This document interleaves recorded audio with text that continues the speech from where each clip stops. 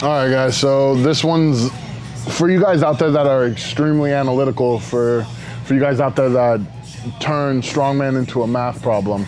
I understand it. It's very common. It's one of those things. It puts it in a box where you can understand it, right?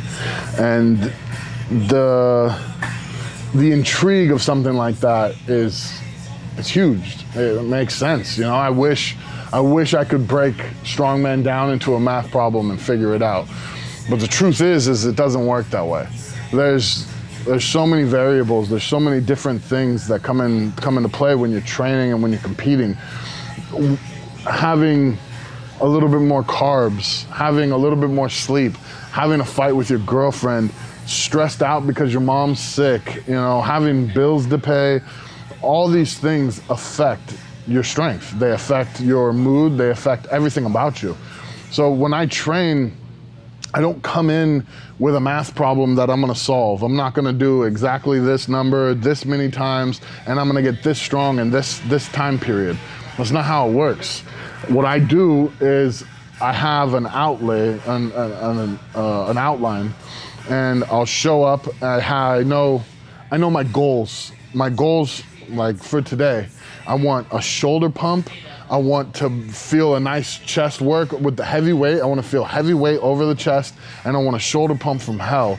And then I want to hit all the other accessory muscles around it.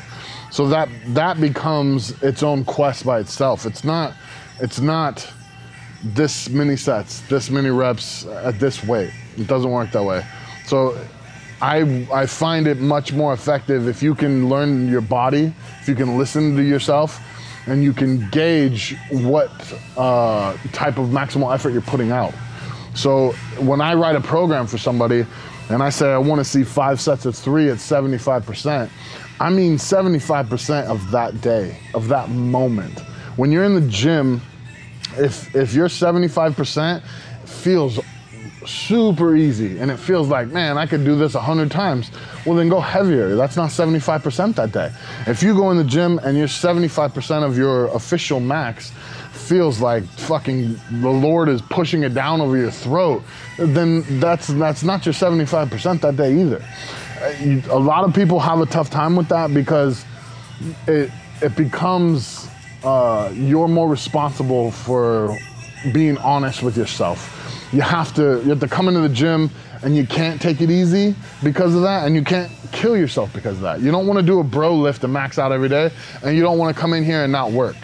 The mentality of it is one of the hardest parts of the sport, and if you can get it to where you actually train with an honest percentage, then you're winning on both ends of that spectrum.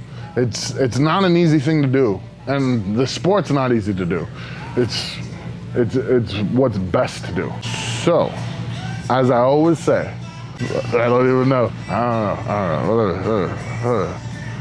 So, let me know if you need anything else. If you'd like to send me naked pictures of your girlfriends, or, you know, like cakes, pies, a good pie, you just put a comment in the section below, like that. Questions, anything like that. We're here to make you guys better. We want you to get what you need out of this. So if you've got more specific questions, or if you're just trying to figure out something that's more directly to you, just put a comment down there and let us get back to you.